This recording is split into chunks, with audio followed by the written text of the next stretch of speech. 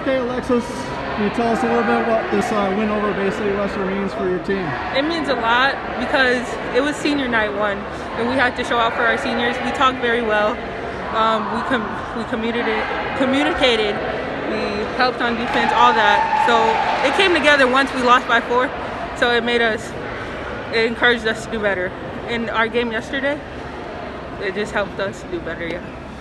Okay, how badly did you guys want this one? Western has beaten you 14 times in a row. We wanted it badly. We talked about it at practices all the time. This is probably like the game we wanted the most out of all the games. And we're just happy to have everyone on the court together. We only have 8 players, so we moved really well, worked well together and everything. All right, very good, thank you.